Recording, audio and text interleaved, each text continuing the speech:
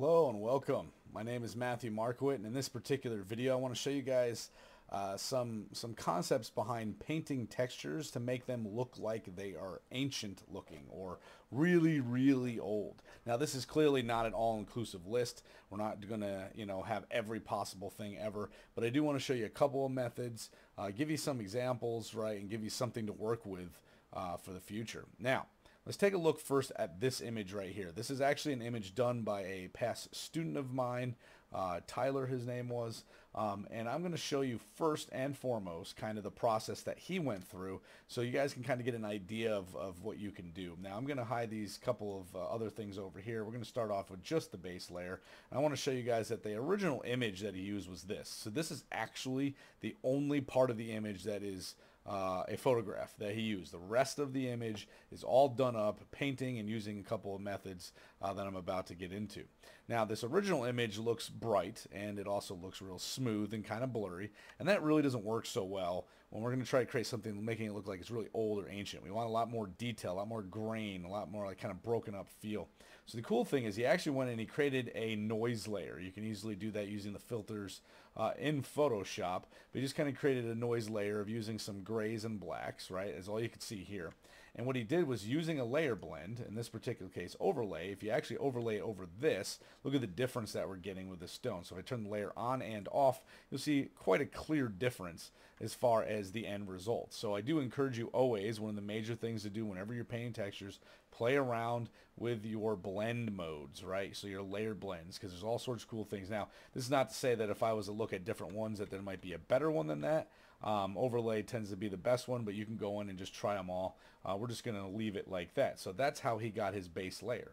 So then he just made a copy of the base layer as we see there, without the two things actually having to blend in real time. Now then after that, of course, he added the detail. I'm going to break the detail down. So let me just turn on that group and we'll shut off each of these areas. So we'll start off with the cracks. So the first thing is the main cracks. So you'll see right here, if I actually turn that layer on, this is what his main cracks look like. If you want to see how that's done, pretty simple actually. It's a lot more simple than it looks. All you have to do is, if I was to say make a brand new layer, so that's what I'm going to do. I'm going to make a brand new layer here, and of course we want to make sure it's over our base layer, otherwise we can't see what we're working with.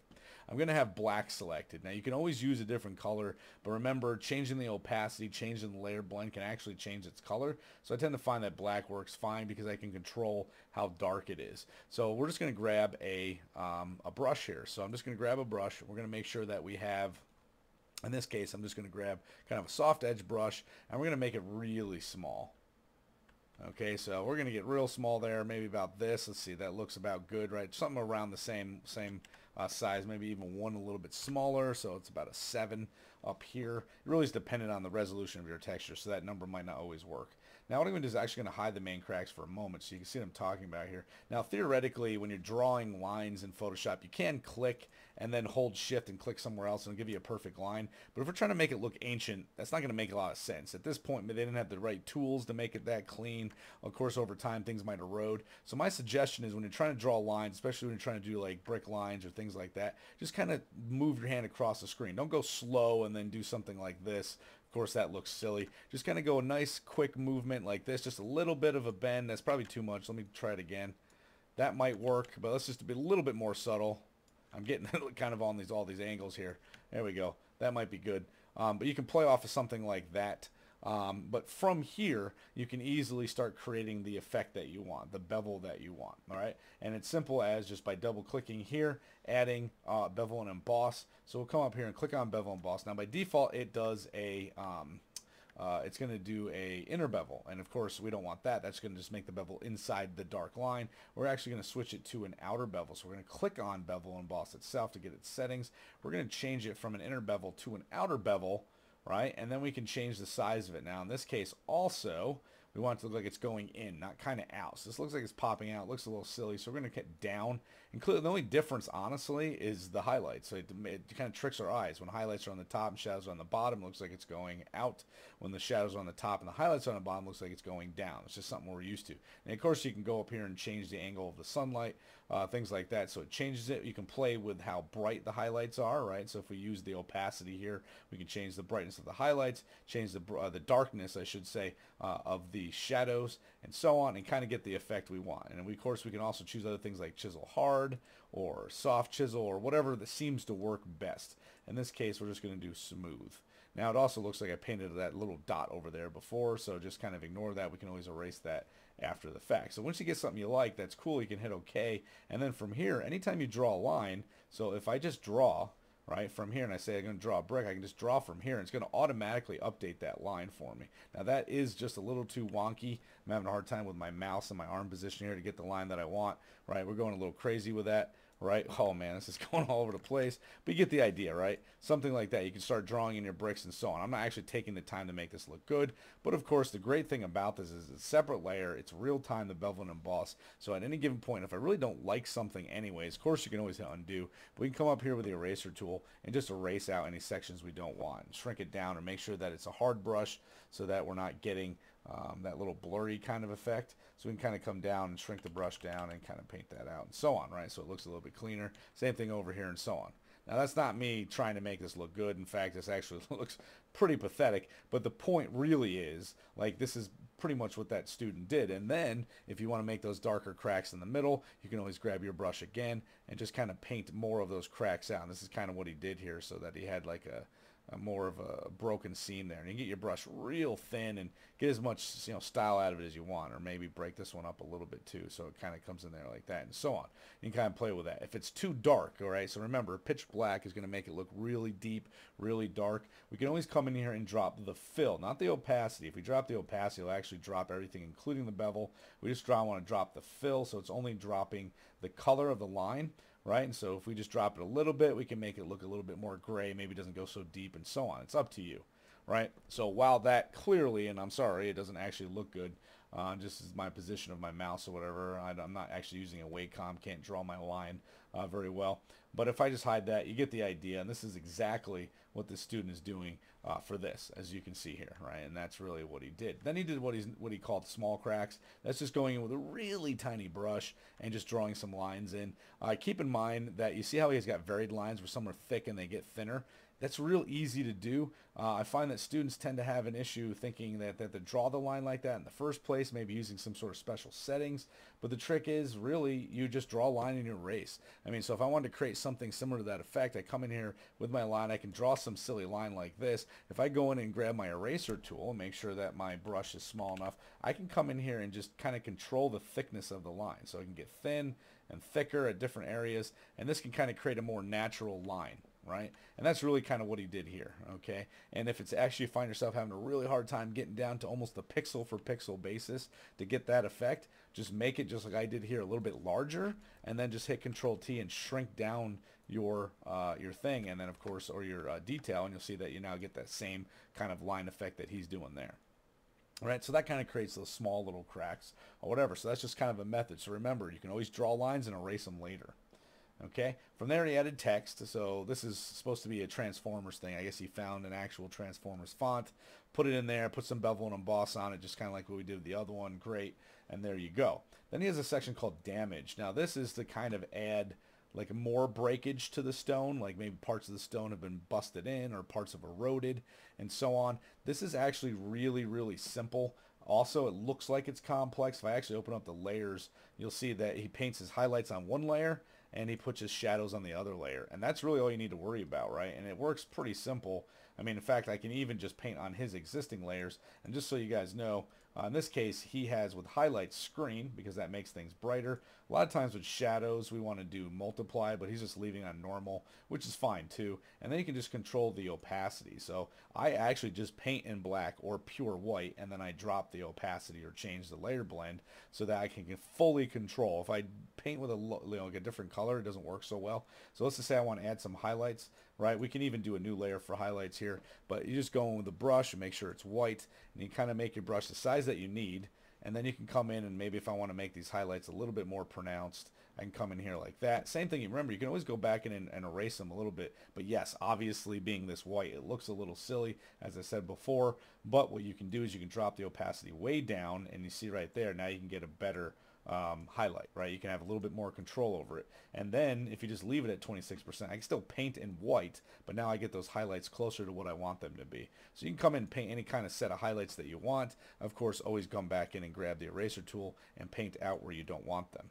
Right, so if I don't want them up here, I don't have to have them up there, and so on and so forth, right? So you can go in and do that. Now, you can also, and kind of what he's doing here to make them a little bit more painterly, right? It's not that he has a special brush. You can simply just come and either blur them or smudge them. Be careful, of course, when using smudge, though, because you kind of really go crazy with it. But you can just make your brush a little bit bigger, and you can start smudging these effects. Right, so I can make them look a little bit more painterly. You see, it's a little subtle if I actually increase the opacity, right, just in the meantime, so you can see what's going on here, right? You can make them just kind of go whatever direction you want, and you get that more painterly look with them, right, which is kind of really what he's doing here, right? And do whatever the heck you want with them. Of course, once again, I'm not really trying to make them look good for this video for time's sake, but I am just showing you the process of how it works, right? And so you could drop the opacity and then delete out any parts. So clearly when it goes over the rock, you don't want to see it, or the chasm in the rock, you don't want to see the highlights, but you get the idea. And the same could be said with the dark parts, same thing, just use black, smudge them,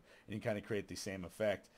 Drop the opacity and whatever. So that's really all he was doing for those. So that's how you can create those multiple effects. So hopefully, so far, you're getting a little bit of help in understanding how you can create some of these looks.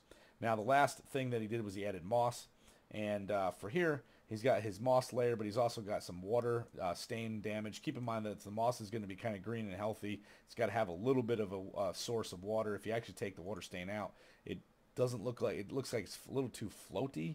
I mean, keep in mind, of course, if you have that nice lush looking greens, you're going to also have a little bit of water or shadow underneath, and so that's kind of what he did, was just kind of created a shadow layer and painted this on here. Now there's a couple ways of adding the moss. I'm going to show you really kind of a cool method that you can do here. And so I actually have some other images. I'm going to open them up. I'm going to go File, Open here, and on my desktop I've got some work files here. So we're going to start off with some vegetation, some images here. I'm actually going to take this image right here. I'm going to open it up, and this is a moss layer. You can even see where it came from. Obviously, clearly, if you're going to use something from a site, know their terms of use, and definitely don't leave their watermark in your texture. Then you look like a total noob. So make sure that doesn't happen. But anyways, I'm going to hit Control A, Control C to copy here, and then I'm going to bring this image into the scene. Make sure, of course, that this logo is out of the picture by moving it up. Okay, so there you go. So now, obviously, this isn't going to work by itself. I can't just like put the moss on top, but I'm going to use what is known as a mask, and I'm going to paint in what I want. So if I come in and grab the mask over here, set the mask to be black. So instead of white, I'm going to make it black by grabbing my paint bucket and completely painting it out. Now I can basically paint in my moss wherever I want it. So I switch the color back to white and choose a brush that works. So in this case, we're going to use a brush, something like this one. Actually, I find doesn't work too bad. And we'll kind of come in here, and I can just start painting in. So I can just start clicking anywhere I want and actually add some moss. Right? If I can hold it, it might not look as natural as you see there. I don't like those hard edges. I want the edges to be a little bit more rough. So that's why I'm clicking instead of holding it. Of course, you can choose different brushes, try different effects. But you kind of see how that works, and now we can paint moss wherever you want. Now, because this brush isn't very random, it is giving a weird kind of consistent look that I don't want. Maybe we'll try something more like this. It's a little bit harder to recognize the pattern in, and we can do the same thing. Come in there and paint the moss wherever we want. And really, like I said, all it's doing is behind the scenes. It's just, and some spots don't look good like this. If it doesn't look good, just switch the color, paint it back out, and try again somewhere else. Right, and so on, right? But just choose your right brush. You can see that it's starting to look pretty decent, right? Not that hard of an effect to accomplish, and pretty simple. But yes, it does look like it's a little floaty. So if we want to come in here, double click on the blank area of the layer to bring up our layer styles dialog, we can do things like bevel and emboss and drop and shadow, or drop shadow. And we'll click on bevel and emboss, and yeah, the default is going to be a little silly. It remembers that last thing that we did, but we don't want that. What we're actually going to do instead is we're going to do an up, so it makes it look like it's actually three-dimensional, and we're just going to really drop down the screen. I don't want a super bright screen. That's really what's making it look kind of almost like it's covered in Reynolds wrap or some weird nonsense. Shadows, same thing. We just kind of play with them, make them soft. You can play with this until it looks to kind of what you want, right? So we'll just add a little bit of depth to it. Now we want to be careful because you see it's actually adding depth on the edge. If we're doing a tiling texture, you see if I shut this off, it's doing that. If you're creating a tiling texture, you got to be wary of that. So you add the effect, and then you can flatten the layer down, scale the whole thing up a little bit, and then you can get rid of that edge, or just, you know, flatten the whole layer down and delete that part of it. But always be mindful of things like that. Anyways, you can see right here, if I turn my bevel on and off, how much like dimension it actually adds to the object, makes it a little bit more 3D. And then we'll add a drop shadow to just further that. We'll make this one a little bit more diffuse though.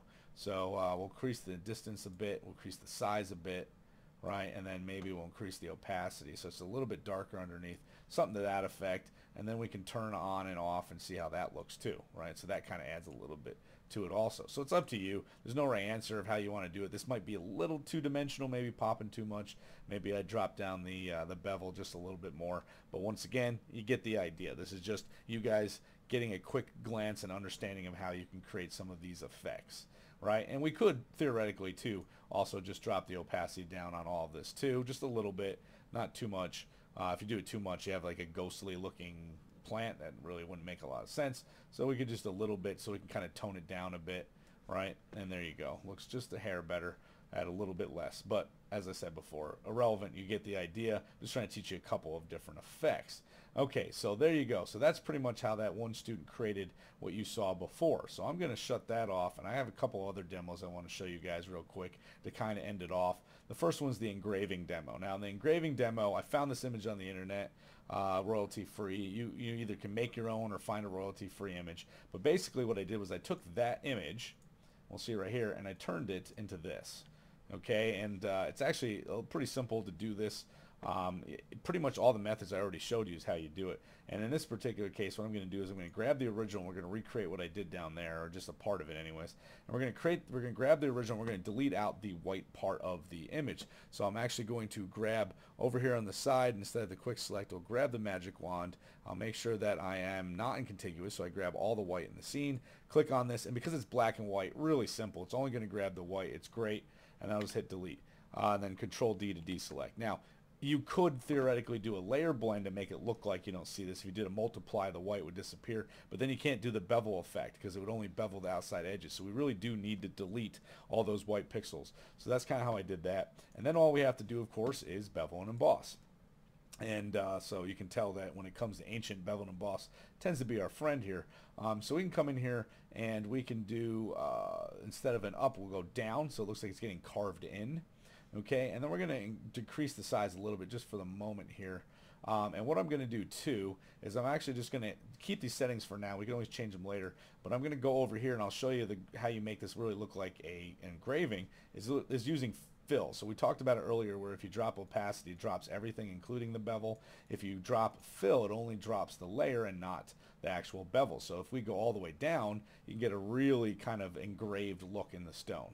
Right, and if you leave a little bit of it in there, then it can kind of look just a little bit deeper and pop the whole thing a little bit more. But that looks pretty cool, right? Where you just get that kind of that bevel going in there. Now I can once again go in there and go crazy with the bevel and get it to where I want. You get the idea. But the other great cool thing about this is I can always come back with a brush, and we can take any brush, including say this is the brush we used for the last one, and paint in some more detail. And this, by the way, and I'm painting in white, so that's why we're getting this difference. So I'm actually going to undo that and switch that to black.